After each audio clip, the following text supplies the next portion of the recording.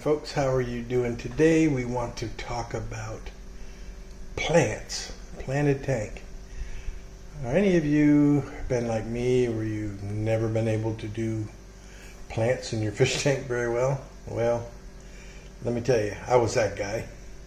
And then I discovered I can do plants pretty easily with hardly any effort. And the simple thing that I'm using is I'm using the Aquarium Co-op's Easy Green, which is a liquid fertilizer.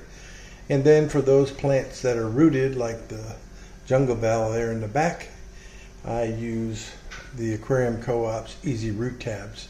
And as you can see, that's what I'm using. And as you can see, the results are there. You can see how well this thing is growing. And I'll link another video that I had here.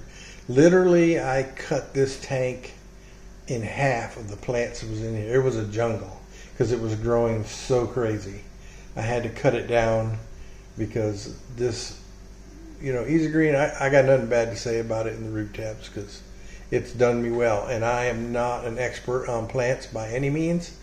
I'm just a simple person that likes aquariums and I like live plants. And this is what I've found that worked well for me. Well, I hope you guys enjoyed this video, and I hope you have good luck with your planted aquariums. And if you like this video, please like and subscribe. I'd appreciate it, and y'all have a great day. Thank you.